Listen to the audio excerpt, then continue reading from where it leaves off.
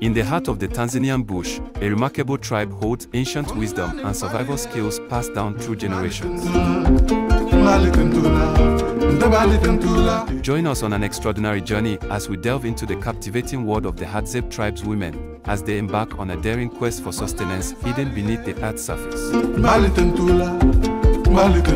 This intimate connection with the land and the earth's offerings is a testament to the Hadzabe women's resilience, resourcefulness, and unwavering bond with nature.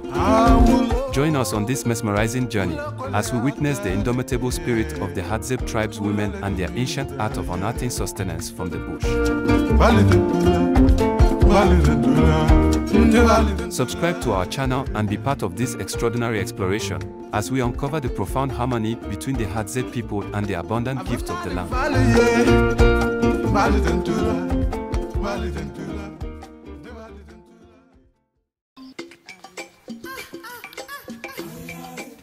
As a hunter-gatherer society, the Hadzabe have no domesticated livestock, nor do they grow or store their own food.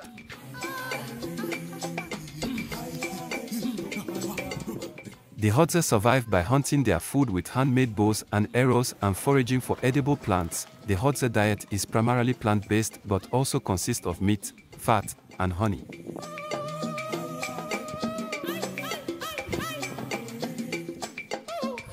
As men go to hunt wild animals for meat, women are left behind to gather fruits like wild berries and dig root tubers.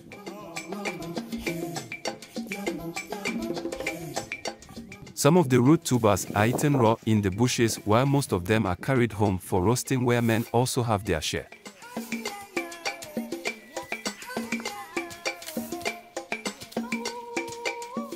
The Hadzabe are speculated to have lived in their current territory for around 10,000 years, and various genetic studies have concluded that the tribe is not related genetically to any other people on Earth, meaning they are extremely unique.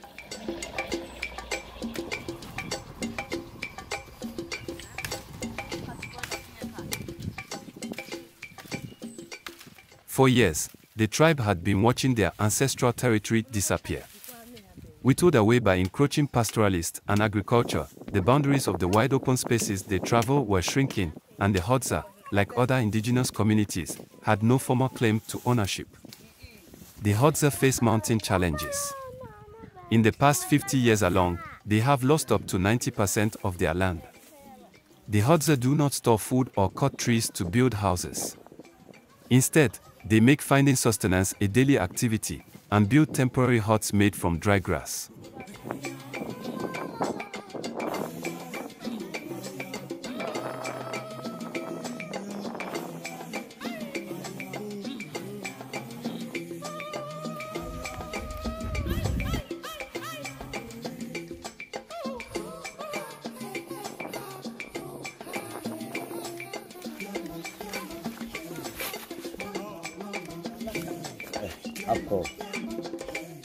The Hadzabe have a very primitive approach to marriage. There are no wedding ceremonies, but a couple that sleeps next to each other at the same fire for a few nights may eventually refer to themselves as married. The Hadzabe are predominantly monogamous, though there is no social enforcement of monogamy. After marriage, the husband and wife are free to live where they decide, which may be with the father or mother's family.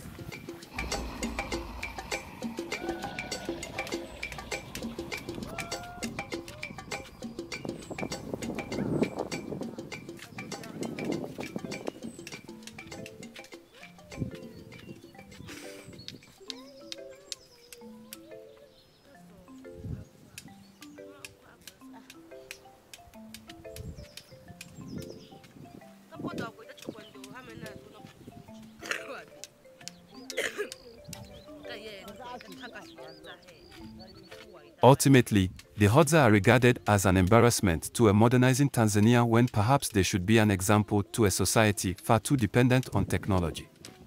The Hadzabe, armed with wood bows, hardly seem to have left a footprint on the land in the tens of thousands of years that they have lived among the megafauna of northern Tanzania.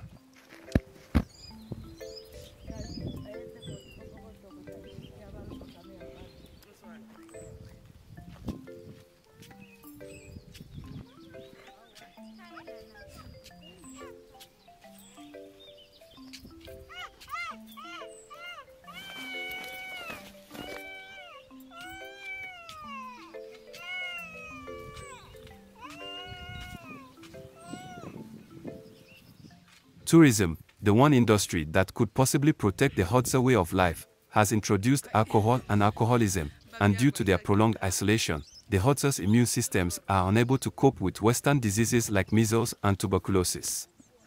The Hadzabe youth seem to be caught between a rock and hard place. At a young age, Hadzabe children usually bear the scars of the bush, the harsh lessons of the wild. Increasingly, children are being sent to school and are losing the ability to survive the way their ancestors did, and Hadzabe children don't flourish in the Western schooling system. The Hadzabe's current situation of disease, land degradation, and segregation is not far from a past already written on the Great Plains of America centuries ago.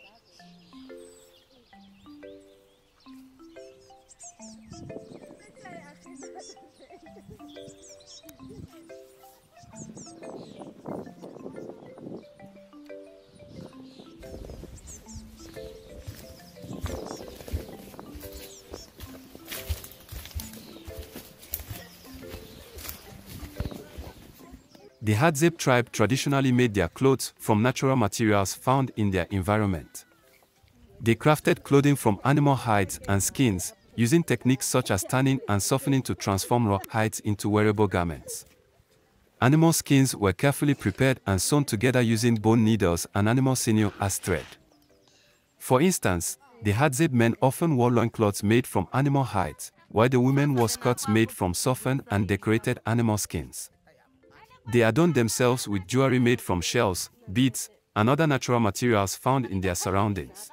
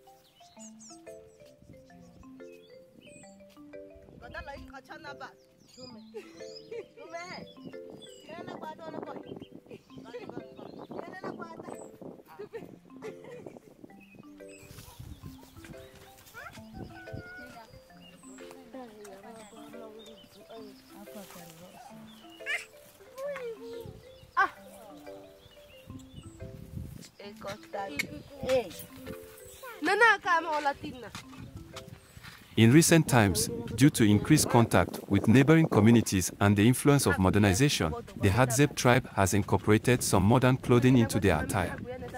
They may acquire clothing items such as t-shirts, shorts, and other garments through trade or interactions with nearby communities.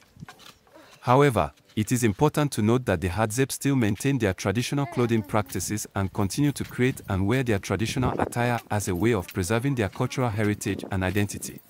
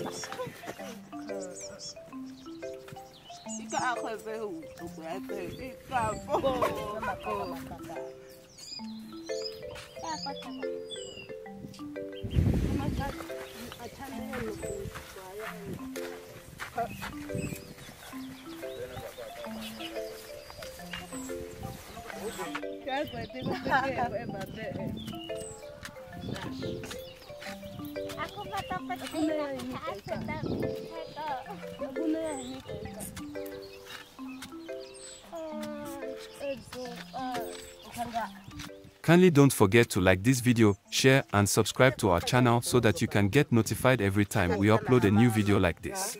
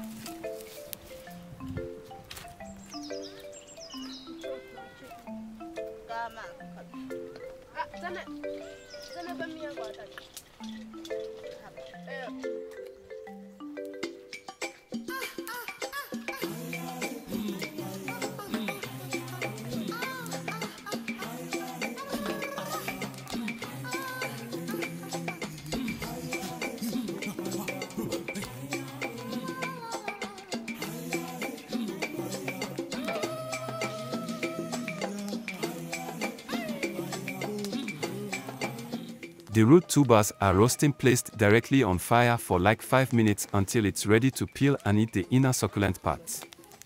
I ate one of the stem tubers and it had a lot of fibers and tasted almost like slightly roasted potato with bushy taste.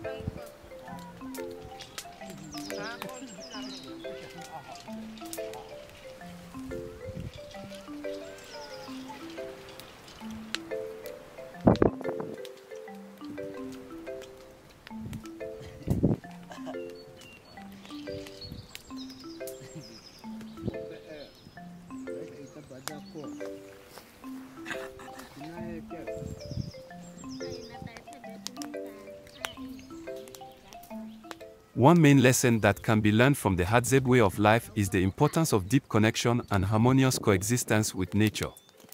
The Hadzabe people have thrived for centuries by intimately understanding and respecting the natural world around them.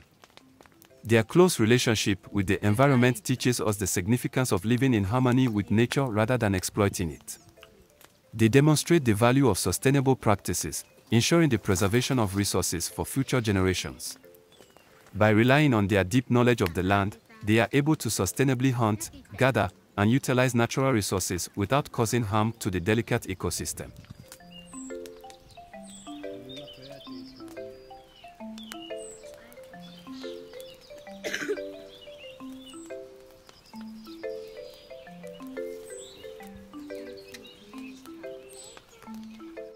The Hadzabe also teach us the value of community and interdependence. Their communal living arrangements and collaborative efforts highlight the strength of unity and cooperation. They share responsibilities, knowledge, and resources, fostering a sense of collective well-being. Additionally, the Hadzabe inspire us to embrace simplicity and find joy in the present moment. Their way of life, free from the complexities of modern society, encourages us to appreciate the beauty of nature, the importance of human connection, and the richness of experiences beyond material possessions. In essence, the Hadzabe teach us that a profound understanding and respect for nature, along with community collaboration and a focus on simplicity, can lead to a sustainable and fulfilling way of life. Their wisdom serves as a powerful reminder of our interconnectedness with the natural world and the importance of preserving it for future generations.